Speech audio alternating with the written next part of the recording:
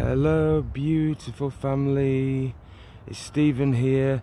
It's Thursday the 11th of August in the year 2022, and always as I start my video I always tell the gospel of how you can be saved with everlasting life. The only way you can be saved with everlasting life and granted a place in heaven and have your name written in the book of life is by believing the gospel of the Lord Jesus Christ.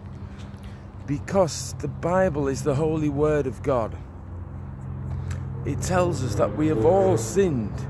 We all fall short of the glory of God, me included. The Bible says though that the wages or the penalty of sin is death, but the free gift of God, which according to the Bible God wants it to give it to everyone, is everlasting life. That's the free gift of God, everlasting life to anyone, everyone that believes, no matter what you have done. No matter how unworthy you think you are feeling right now, and you think he won't accept me. Well, have you tried? Have you tried? Because if you go to him in truth, he will. Jesus has promised he will not turn anyone away who comes to him. All God is asking of you is it's not about religion. It's not about going to church every Sunday. Salvation is not about that. Your salvation comes when you believe the gospel. So I've told you that all have sinned. We've all broken God's commandments. And if any man says that he has no sin, he deceives himself and the truth is not in him. So, but the wages, the penalty, the end, the reward of sin is death. But the free gift of God is everlasting life through Jesus Christ our Lord, who died on the cross. This is the gospel. Who died on the cross? Jesus Christ, the Son of God, died on the cross for all our sins. He shed his blood for the forgiveness of all our sin. And it's your lifetime of sin when you believe. He was buried and he rose again from the dead on the third day. And when you believe that in your heart and you call upon Jesus, you will be saved. You'll be sealed with Holy Spirit, meaning you'll never lose your salvation, no matter how many times you fall, sin, whatever. You belong to God. He has purchased you. You're his, and there's nothing that can take you out of his hands. You can't take yourself out of his hand. That's how powerful the Holy Spirit is when he seals you. So believe the gospel, please, if you haven't already, because I'm coming on here to warn you. This might be a last warning, because I never know when it's going to be the last video, because all the Christians around the world, if you're new to this channel, I'll let you know that all Christians around the world are looking and waiting for Jesus. We know that Jesus is coming. We are looking for our blessed hope and glorious appearing of the great God and our Saviour, Jesus Christ. Titus 2:13 in the Bible. That's where it is. So we're looking for the Lord Jesus. He's not going to touch down on the earth. No.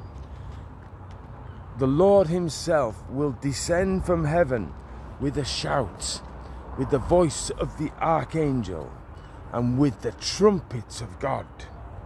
And the dead in Christ shall rise first, and then we which are alive and remain shall be caught up together with them in the clouds to meet the Lord Jesus in the air, and so shall we ever be with the Lord Jesus.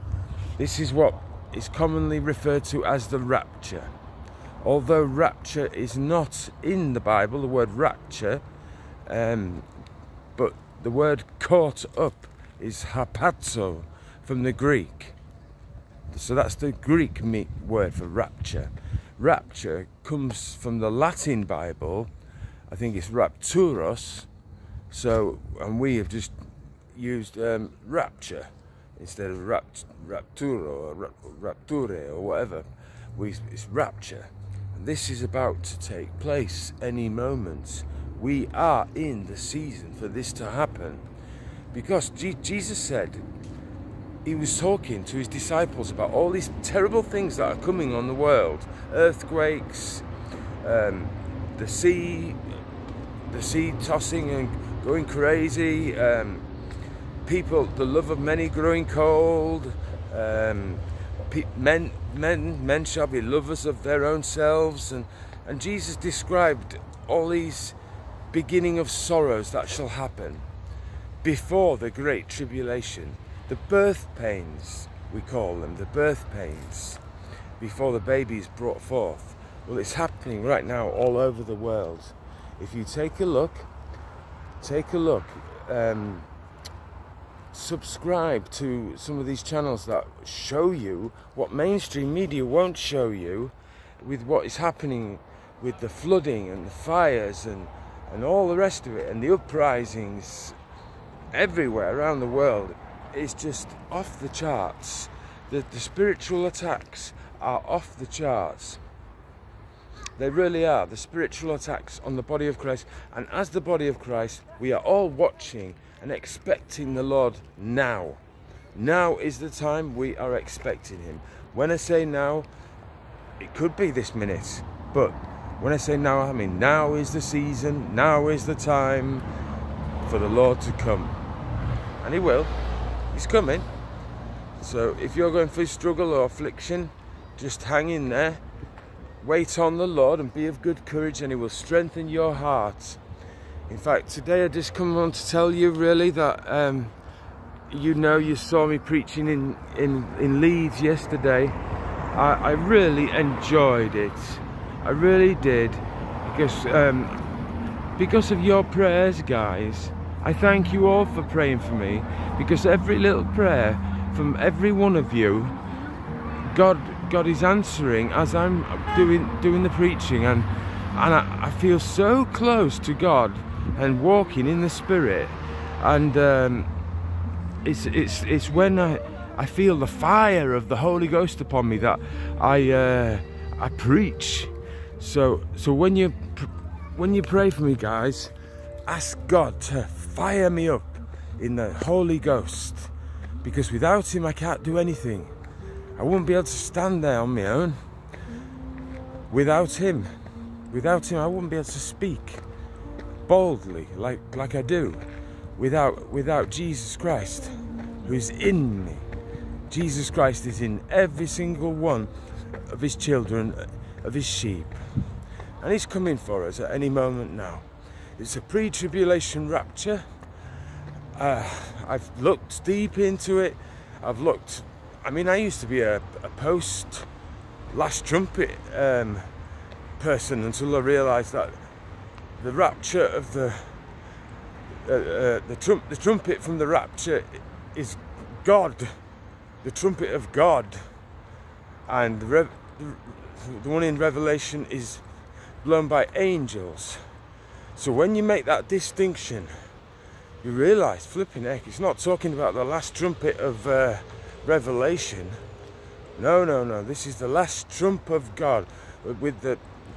It must be the last trump of God, I think. Yeah, it will be, because it says that at the last trump we will be changed, and this corruptible body will put on incorruption, and this mortal body will put on immortality. That means we'll never die, we won't feel pain, we'll be able to jump up in the air and spin around. I just know, because I've seen visions of me doing that very thing.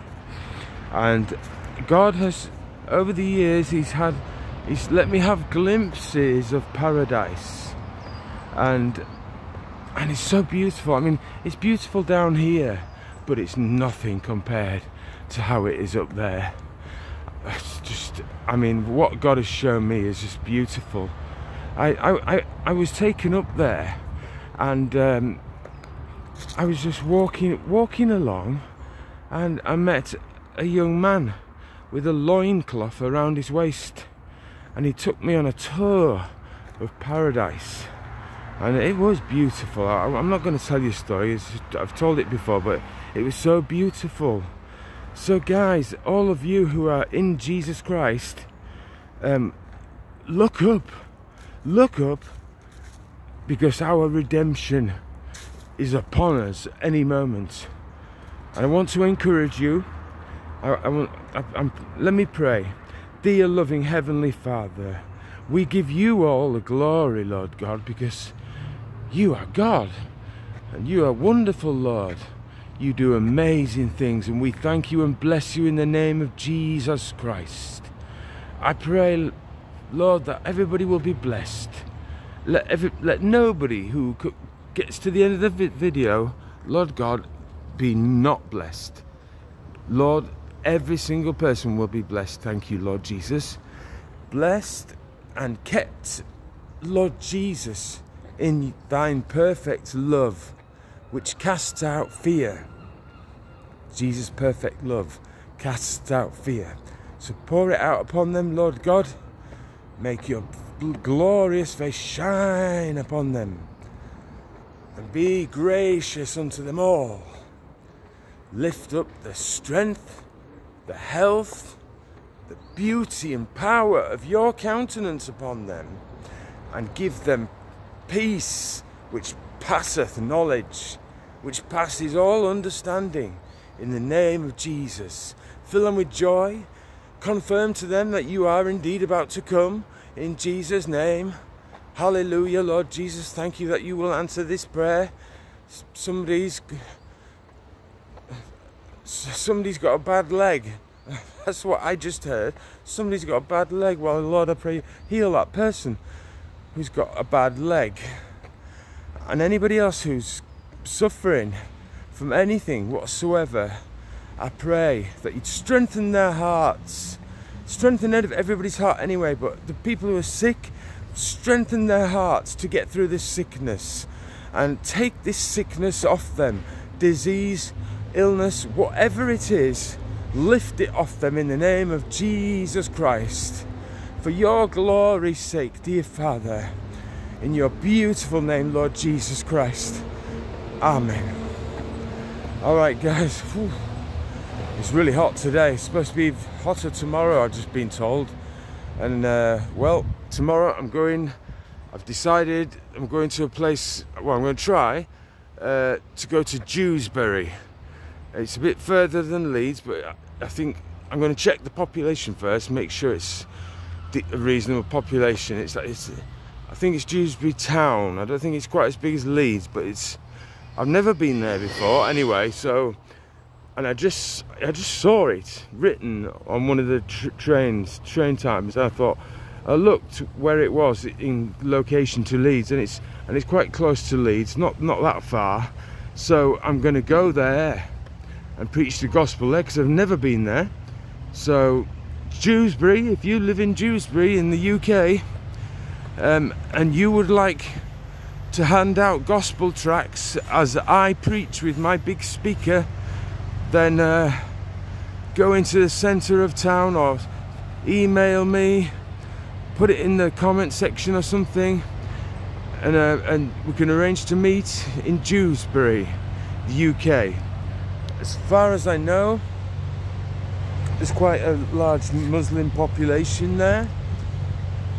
Listen to this. Do you know what happened yesterday? I believe there was many salvations yesterday. Even on the way back, I got talking to a young Muslim lad.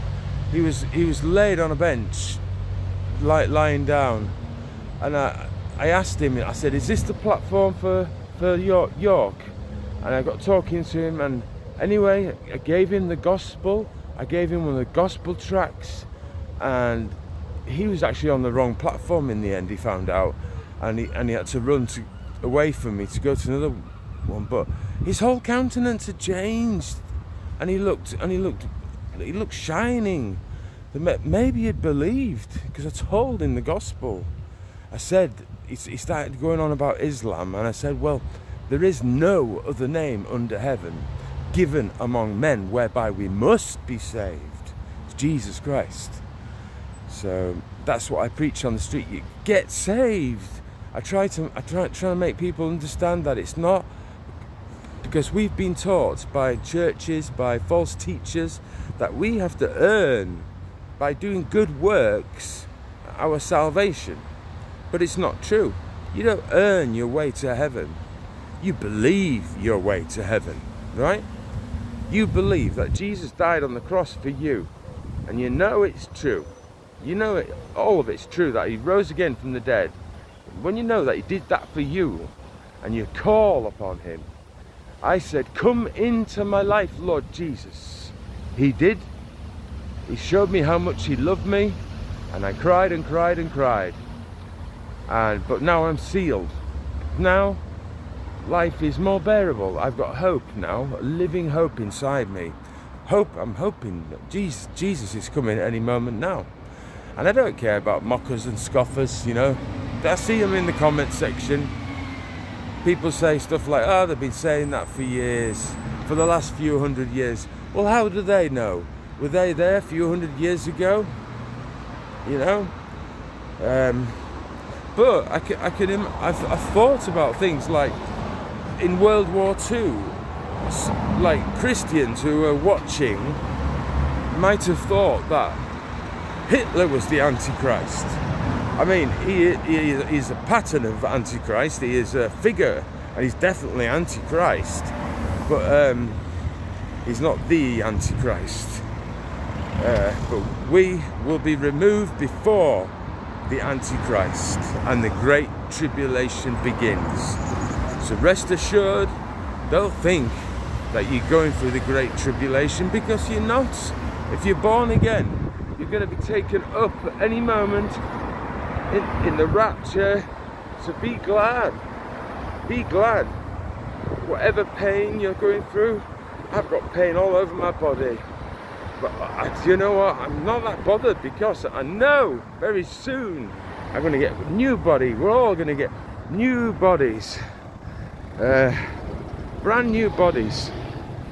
You know what? You know, I stick those stickers. I've got these stickers in my bag. Hold on, let me get one out. And I've stuck them all over this town. Right, so yesterday I was just about to put one on the bridge. There's a bridge down there. Just about to put one on the bridge, and this man, dressed in official clothing, came up to me looking very angry, and he said, "You've got to stop doing that," like that. And he said, "I shouted at you from my car yesterday, and you didn't listen." I said to him, I thought you were just an angry man.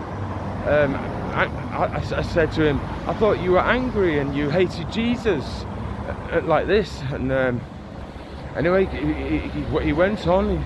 He said, if there's, for example, 30 of those stickers lying around, well, you can be fined £1,000 for each of those stickers.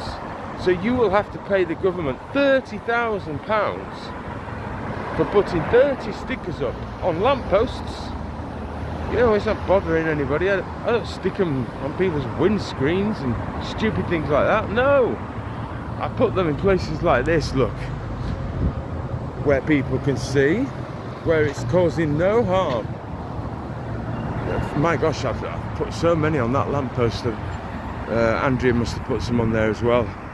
But anyway, guys, I'm going to get off. But I'm going to Dewsbury tomorrow in the morning. So as usual, I'll come on. I'll ask you guys for prayer. I couldn't do it without you guys. I thank you all for your prayers. Please pray for me, guys. I love it when you pray for me. I feel so blessed when you pray for me, and your support as well. That money goes towards my train fare, buy more Bibles. I help homeless people out. I don't like showing you me giving. I don't like to tell people. I mean, Jesus said, don't tell your left hand what your right hand's doing. When you give, you give it in secret. You know, you give and you don't boast about giving. Otherwise you lose your reward in heaven. Well, I know that, and I don't boast about it. The only time I might bring it up is as an example for others to follow, that's all. No, so I don't do that. And somebody commented, I didn't know whether they were talking to me or just in general, so I didn't take the comment down, but it was a bit strict and a bit, you know. Listen, some people are making it sound so difficult to get into the kingdom of God, into heaven. God has not made it difficult. It's men. Just like the Bible says, they twist the scriptures and use them for their own wicked means. And that's what they do. That's what they're doing, because they've fallen from grace, or were never in grace. Because when you're born again, you want everyone to be saved. You don't write a list of things that they must do to get saved, because there's only one thing, and that is that you believe in your heart the truth of the gospel, the death, burial, resurrection of Jesus. And you're not ashamed to say, Jesus, I need you. Come into my life, Lord Jesus. Forgive my sins. Come into my life. And he will. I promise you, he will. Well, he's promised. He's promised he'll accept you no matter what you've done. Okay? So I just wanted to remind you that. And I'm going to Dewsbury tomorrow. I really could do with your prayers. As far as I know, it's a big Muslim population. Although the funny thing is, I haven't had much trouble from Muslims. I was nearly attacked by a gang of youths once, but God sent a big family of other people to help me to stop it. So that was good. I can't stand violence. I hate violence. It's because